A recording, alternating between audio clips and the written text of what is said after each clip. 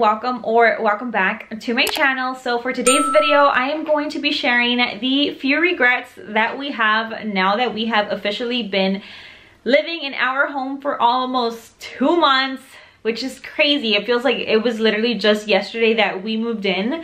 But before I get into the actual regrets, I wanted to answer 2 questions that I get in almost every single video in my DMs on Instagram, in the comments. Like, these are the top 2 questions, so I just kind of wanted to answer them, get them out of the way, and hopefully you guys see this video, or if you have this question and you haven't asked, or you were thinking about asking, you don't have to anymore. So the first question that I get, it is the most asked question, is who is our builder? So I know I've said this in a couple of videos, not in every single video, but for privacy reasons, I will not be sharing our builder, not now, not in the near future, or not anytime, well, never. So the reason why I don't feel comfortable sharing who our builder is one, because I am a lifestyle motherhood channel, so my kids do come out in my videos every so often, not very often, but every here and there they do pop out, and I just don't feel comfortable sharing that information. 2, I have friends who I've met through YouTube who also have channels, and they are smaller channels, and they've had all their personal information blasted all over social media, in their comments, people stalking them, and I just honestly would rather none of that happen. So if I can prevent it, or try to prevent it as much as I can, I will, again, for the safety of not only my kids, but myself and my husband, and just in general, just my entire family. So that is also the reason why I have never shown the outside of our home or even our neighborhood. I know that I share a lot of you guys, I know that I share a lot of information with you guys over on Instagram, a lot when it comes to the house, but our neighborhood, the outside of our home, all that I don't share, and I don't think I will ever share. Question number 2 is, how long was the entire process? So the entire process from beginning to end, so from the moment we signed the contract for the lot to the day that we got the keys, it was 9 months and about 2 weeks. So we signed our contract on November 8th, 2020. That is when we pretty much accepted the lot, and then we got our keys on August the 24th of 2021. So 9 months and a couple of weeks. But that was the entire process, and I believe the actual building process took 6 months. So like the house was pretty much built in 6 months, and the other 3 months was pretty much just waiting for the permit, and then like a few delays that we had because a lot of stuff was like back ordered, and like there wasn't enough workers and whatnot. But yeah, the whole process from beginning to end was 9 months. Now, moving on to our regrets. I actually only have 4 regrets, but I still want to share them with you guys just in case you guys kind of have like the same, you know, things going on. So I will say our very first regret is the paint. It hurts my heart so much to say it, because I was all for painting the house before we moved in, which I am still all for. I feel like you should still have your house painted before you move in, because you don't want to move in here and then, you know, start moving stuff around, and like getting your tile, your carpet, your flooring dirty, because, you know, whatever the case might be. So I still say that you should paint your house before you move in. But builders, and I think that's pretty much all builders, at least here in Arizona, they provide you with flat paint. We made the mistake of not asking what type of paint, and also they didn't share with us what type of paint it was. So it was like pretty much they didn't care to share, and we didn't know any better than to ask what type of paint it was. But it is flat paint. So I am a mom of 4 boys, so you guys can only imagine what that means. So they, you know, their hands are dirty, they come from school inside, they touch the walls. So the first time I tried cleaning up the wall, the paint came right off. So the moment that you try to clean flat paint, or like stains from flat paint, the paint comes right off. Even if it's like, I will say, like, if it's a smaller stain and you can like if it comes off with like a very soft touch, then you're lucky. But if it's like a bigger stain, or like a deeper stain where like you actually have to like rub on it, the paint will come off. So I really wish we would have asked what type of paint it was, because had I known it was flat, we would have just gone with whatever color they did, and then before we moved in, we would have hired someone to like come in and, you know, paint the walls, because again, with kids, at least with my boys, I have to be, you know, going back and forth. So luckily they did leave us a bucket of paint, so like if something gets too dirty to where I know I'm not even going to be able to scrub it off, I literally just paint over it. It's not a big deal, but I hate that instead of just being able to wipe it off, I have to paint over it. So at some point, hopefully we're gonna like just do the, I think they have like a semi-gloss coat, which sucks because it's pretty much like repainting the entire house. But we might do that or not. If not, we'll just wait till the walls pretty much get pretty dirty. Maybe sometime next year before summer hits, we'll have someone come in and just repaint the entire house. Because yeah, flat paint is not it, guys. Especially if you have kids. Like, flat paint is just not, it's just not it. So that is my regret number 1. Our regret number 2, or my regret number 2, I should say, it's the hardware. So we paid so much money for the hardware. I honestly can't give you a dollar amount because I don't have it in front of me and I honestly don't remember. But if you haven't watched my upgrades video, like the upgrade cost video, I will link it up so you guys can go check that out. I go over pricing on there. But I want to say for hardware, easily we paid over $2,000, and that's because they come in bundles. So it was like hardware, the bundle for hardware for the doors, bundle number 2 hardware for the bathrooms, and bundle number 3 handles, bundle for, I can't talk. It was a bundle for hardware for the kitchen. So it was 3 different bundles. So I think that altogether it was probably like $3,000 or well over $2,000, and we could have easily done that ourselves. Our big thing, or like my husband's big thing, is he works a lot and he didn't want to come in here and have to start changing stuff. Had I known it was super easy to change like the door handles, then I probably wouldn't have upgraded those. The kitchen, I'm still okay with, just because we had to go in there and like drill holes ourselves, and I didn't want like stuff to be crooked and whatnot. So the kitchen, not so much, but like the bathrooms and all the door hardware, we could have easily done it ourselves. One, I have been looking on Amazon, Home Depot, Lowe's, and it gets me so mad, which I should probably stop doing. I have been looking up the pricing for this stuff, and we could have paid like less than half of what we paid for the stuff that we paid for them to install.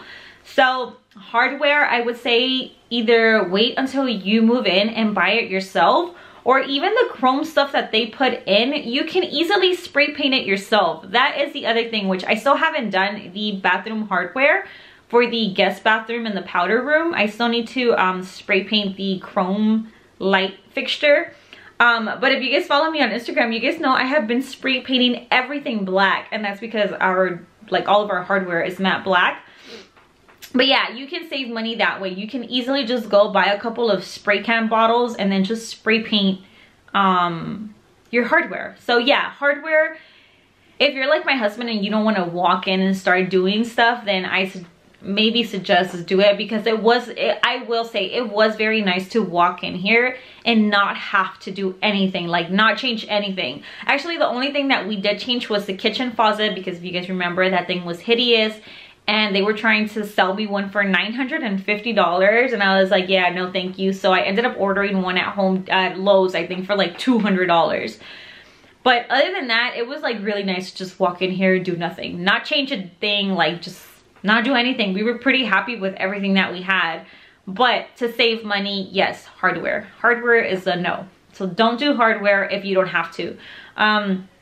The next thing that we do regret, and this is actually an upgrade that we regret not doing, is our kitchen island with the waterfall. So if you guys remember our old house, when we changed the countertops, we ended up doing the waterfall, which we didn't even know it was a thing, but my friend's husband did it for us and he mentioned it, and we were like, oh yeah, cool, it sounds good. And he did it and it came out so nice.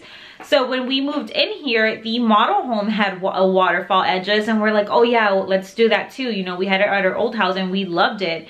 One, it's more for looks, but two, it's also a lot easier like to clean up. So my husband is more of the like, who cares, let's just do it. And I'm more like, no, let's not, let's just wait, we can do it later, it'll probably be cheaper. So it was pretty pricey to do it with the builder, but now that we are in here, I do wish we would have done the waterfall on the kitchen island. So that is regret number 3. And then my final regret is not speaking up enough.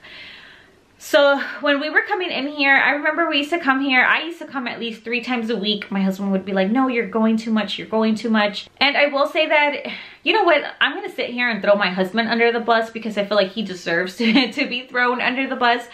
So I know that I mentioned my realtor a couple of times, and she really wasn't any help during the process. She was pretty much like non-existent.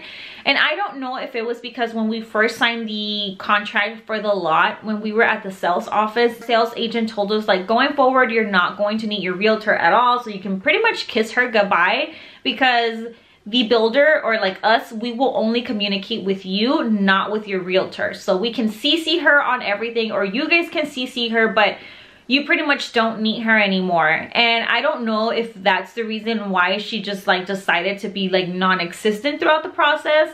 But also she lived about an hour away. And when I found that out right when we had met her, I told my husband, no, let's not do it. She lives too far. Like, she's just not it. Like, she has a great personality and we got along with her just fine.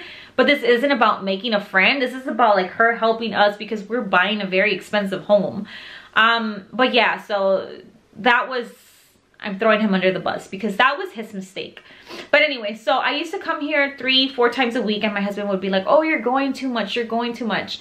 But I will say that even if you can come every day, it's better because you catch more and more mistakes.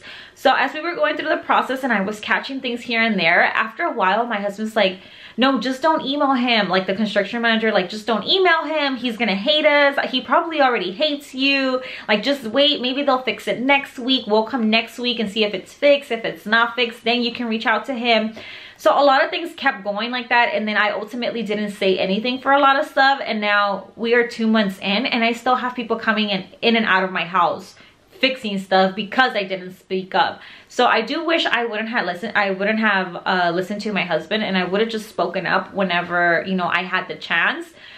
Because right now the reason why they are coming in is because we have a lot of cosmetic issues that we found, or that the inspector found as he did the inspection for our home. The other bad thing is that the inspector was not able to come in and do our inspection before we signed. He did it actually 2 days after we got our keys. So once he sent us the report, we sent it over to our construction manager and we're like, here, we need you to fix all this, which thankfully they were all for it. They are fixing everything on the list. It's just that it's taking forever. So remember, the biggest thing was like the truss. Some of like the wood was cracked and broken, and the AC was leaking. Those were like the main 2 things. The truss they came to fix in like 2 weeks after we moved in, so that was pretty quick. But the AC, they fixed it, I think it took them like a month, yeah, a little bit over a month to come fix the leakage of the AC. So that first month, half of our house was warm. And then after that, remember, I don't know if you guys remember the nails that we had in the powder room that were like sticking out of the wall. Those just got fixed about a week and a half ago. And then the dining room wall, which I noticed, but he was like, no, they're gonna fix it. He said they're gonna come paint before we actually moved in, like before we got the keys. And they never did. And I didn't say anything until, you know, the whole inspection thing came through and the guy noticed it, that like the paint, it was like a 2-tone paint. So then they sent in a guy to paint, and he was like, oh no, like that's not a paint issue, it's the drywall. So then the drywall guy came in and he's like, this is not a drywall issue, this is a paint issue. So then they sent another paint guy come in and he's like, well, I'm not sure. And I'm like, you know what, please just paint the wall. They sent you to paint the wall, so please just do me a favor. I don't mean to sound like a jerk, but do me a favor, paint the wall. If it's not the paint, then I'll deal with, you know, our construction manager later. But do me a favor, just take that doubt out of my mind and paint the freaking wall. Like, that's what you're here for. Just please do it. And he did, and that was a problem. So if the first guy that came in would have painted the wall, then it would have been done and over with. Which the paint guy was actually really nice. I know I wasn't a like jerk to him, I wasn't yelling at him, but inside I just was so frustrated. But he was super nice. He painted the wall. He painted, if you guys saw the that we painted the window trims and the door trims black, like on parts where he saw like that we got a little bit of spray paint on, like he painted over those. He didn't have to, but he was really nice, and he painted a lot of stuff that he wasn't supposed to, but he still did it. So yeah, I mean, that was good, but I mean, it's taken 2 months, pretty much almost 2 months to get all this stuff done. And then for our guest bathroom, like our sink is still right there, like it's untouched. If you guys saw that last video, the guy came in, uninstalled it, then put it back because he had the wrong one and just left it like that. So that sink doesn't even work, like it's not functioning. And we reached out to our construction manager on Monday and nope, we haven't heard back from him, and today's Thursday. So I really doubt we'll hear back from him tomorrow, because usually on Fridays it's like he's non-existent. I mean, at this point it's like he's non-existent all the time. So yeah, those are our biggest regrets. Those are the things that I wish we would have done differently or gone about them differently. But yeah, I think that is going to conclude today's video. I think it's actually going to be a pretty long video. I also wanted to go over like the upgrades that I wish, or that we wish we would have done, but I don't want to make this a super long video, so I'll probably leave that for another video. Also, I do want to do a Q&A video. I know that you guys have a lot of questions. I constantly get questions in the comments and my DMs on Instagram, and I typically do answer you guys over on Instagram and stuff, but I just want to make a video answering those questions on a video, because not everyone follows me on Instagram. So if you have that question, then you know, I might be able to answer it for you before you even ask. So with that being said, if you guys have any questions that you want me to answer in regards to the new build, or like the whole process, or how it's been since we moved in, please go ahead and leave it in the comments, and I will do a video answering all of your guys' questions, any questions that you guys have. And yeah, I think that is going to be everything for today's video. As usual, I hope you guys enjoyed it. If you did, please don't forget to give this video a thumbs up, subscribe if you haven't already, and I will see you in the next one. Bye.